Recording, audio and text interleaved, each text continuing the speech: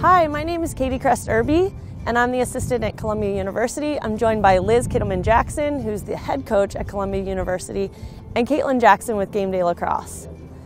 I'm going to talk to you a little bit about some other options in terms of partner passing and passing drills. So you have your typical drill where you have two people and they're just passing back and forth. But lacrosse rarely ever takes place standing still. Lacrosse is a game on the move, and so we really need to work on our skills where we're moving and catching and doing the fundamentals on the move. So one drill you can do within your partner passing is just this partner passing on the move.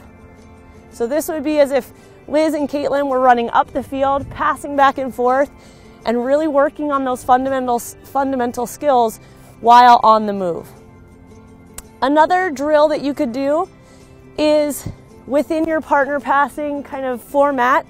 Okay, Liz would cut away from the ball, then she would cut back to, cradle, come back, away.